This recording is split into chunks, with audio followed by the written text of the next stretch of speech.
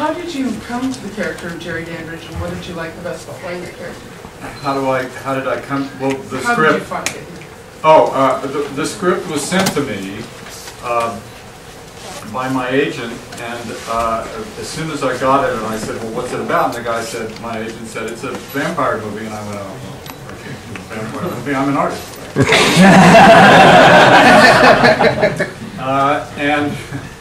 And he said, read it. And I sat down and read it, and I remember very specifically, I was sitting, still have the desk, in fact, an old mahogany roll-top desk that I found, out in Brooklyn somewhere. And I'm sitting at this desk at my apartment in New York, and as I'm reading, I'm turning to my wife and I'm saying, "This is really a good script. Very involving," and it was the kind of script you couldn't put down. And when I finished reading it, I turned to her and I said, I never say never. And so I called my agent and I said, this is really a good script. What's it going to be like? And he said, well, it's going to be, it's not going to be a big budget movie, but it will be. He said, I don't know, because it's a first-time director. And I went, whoa. And I said, I'd really like to meet this guy, because he wrote it. Tom Holland is the name of the guy who wrote it and directed it, and who is now a very close friend of mine. And so I said, I'd like to meet him. And so I flew out to California, and I sat down with Tom and Herb Jaffe, the producer. And he said, look, I know that this is, you'd be taking a real sort of chance here doing this movie, because you don't know me. I've never directed a movie before. Was primarily at the time known as a screenwriter. So he said, here's how I'm going to shoot the movie. And he literally described the movie from the first frame to the last frame, exactly shot to shot, how he had planned to shoot it. And when he finished, I went, hey man, let's do it. Because it was very clear that Tom knew exactly what he wanted, exactly the tone of the movie, which I think is really important in the sense that those of you who are fans of the movie know that it's... We have a coven of vampires next door. Just trying to get in. That it was very clear that he knew exactly the tone he wanted from the movie. Is it possible to... Is this something that's happening from the hotel? Maybe. It's just I'd like everybody to be able to hear, and I don't want to shout. That just in terms of the, as those of you who are fans of the movie know, it's funny, but it doesn't make fun of the vampire conventions, and it observes the conventions, but at the same time it tweaks them a little bit. The whole thing with you have to have faith.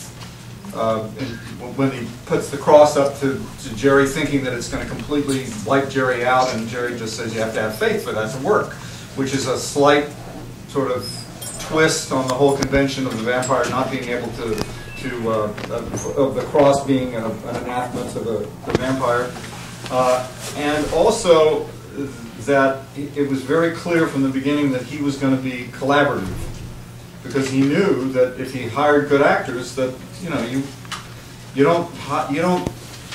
good coaches, for instance, in sports. I'm a big sports fan. Good coaches are the ones that know how to use the talents of the people who are on their team, and knows how to meld them together. And very often, he's also somebody who is willing to listen. He or she is somebody who's willing to listen and to use the things that are offered as part of the package. And during the shooting, Tom was always very open to, if I had an idea about something, to saying, oh, okay, yeah, let's try it. So from that standpoint, it was probably the best sort of leap of faith I've ever made, in the sense that, it was obvious that he knew what he was doing, and he made good on it. Yeah? Did you have a lot of fun making this movie? Was there any particular part that cracked you guys up while you were doing it? Nothing that I can think of specifically, no particular story, other than the fact that it was fun. We had it's a great group of people. In fact, we still are kind of in touch with each other. We've had, I think recently, at one of the conventions, we had a reunion of me, Bill, Ragsdale, Amanda Burse, Jonathan Stark, who played Billy, my sidekick. Tom Holland was there, the director, writer.